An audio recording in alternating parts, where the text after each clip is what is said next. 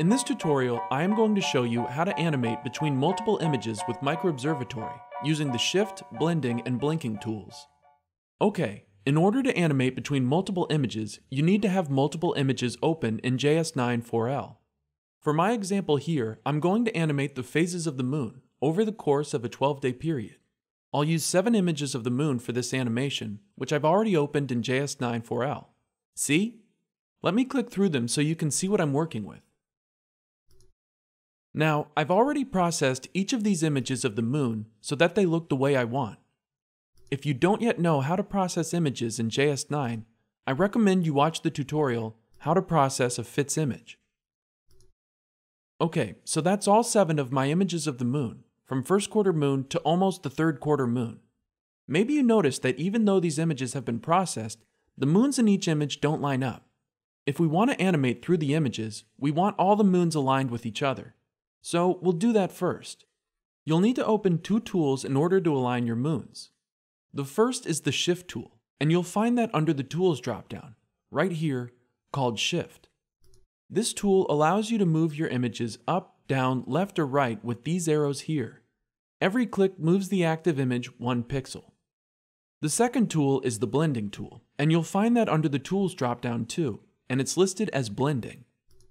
This tool lets us see multiple images at once, which we can use to make sure every image is aligned properly. First, we need to turn image blending on by clicking this checkbox here. Next, let's set every image in our list to screen mode, which allows us to see images through each other. I'll just skip ahead a bit. There, everything's on screen mode. Now we want to turn on the images that we want to line up. I only want to turn on 2 at a time. If we turn them all on, it just gets too confusing to look at. So I'll just leave this image turned on. And I'm going to keep it on the whole time because I'm going to align every other image in the list to this image. Okay, let's get started. I'll turn this image on too and start the alignment. You can see that this is the active image because it has this green border around it. Let's go back to the Shift tool so that I can click this image into alignment. Don't worry about the fact that the moon appears to be different sizes in these 2 images.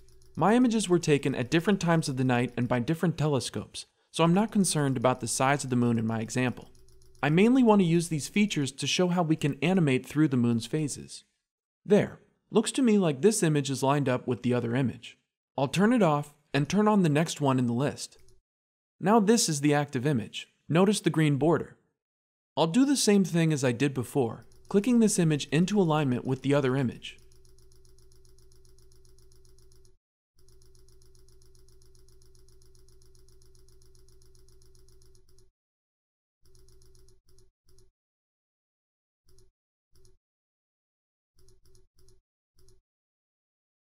There, all set. I'll turn this image off and move on to the next image and line it up like the other ones. I'm not going to make you watch me do this for every image, so let's move on to the point where all 7 images are lined up. Perfect, they're all lined up.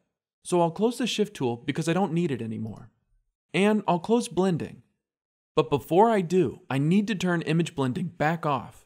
This is important. Make sure you click this box to turn image blending back off. Otherwise, the animation step won't work right. And before we move on, I'll quickly click through all the images so you can see that they are lined up.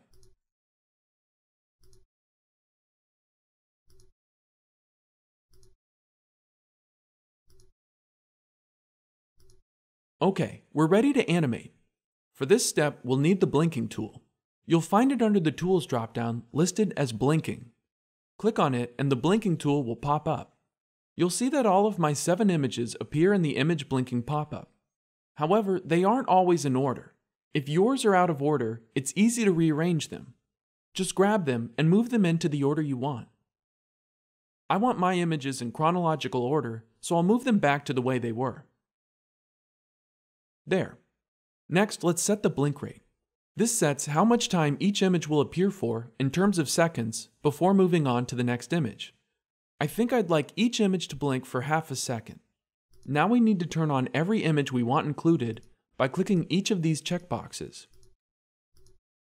And that's pretty much it. It's not a very complicated tool. Click Blink, and there you go. JS9 is blinking through my images of the phases of the moon. When it gets to the end of the list, it cycles back to the top and keeps going. Notice how you can see the blinking tool moving through the list here as the images blink through in JS9. If you want to take this one step further and actually create your own animated GIF with your images, there are plenty of third-party programs you can use. Just download all of your images from MicroObservatory after processing them and aligning them. I've already downloaded all of my images. See, here they are in a folder on my desktop. Then go to a website like gifmaker.me, upload all your images, set the animation speed for each image, and the program will create an animated GIF for you to download. Here again, I've already combined my images using gifmaker.me, and here's my file right here. And look at that, this GIF file is animating just like MicroObservatory was doing with the blinking tool. You can try out this tool with your own moon images grabbed from the MicroObservatory image directory. Or you could try animating images of the moons of Jupiter to see them orbiting around their planet. Or you could try animating a lunar eclipse over the course of 3 hours. There's plenty of options out there, so see what you can come up with.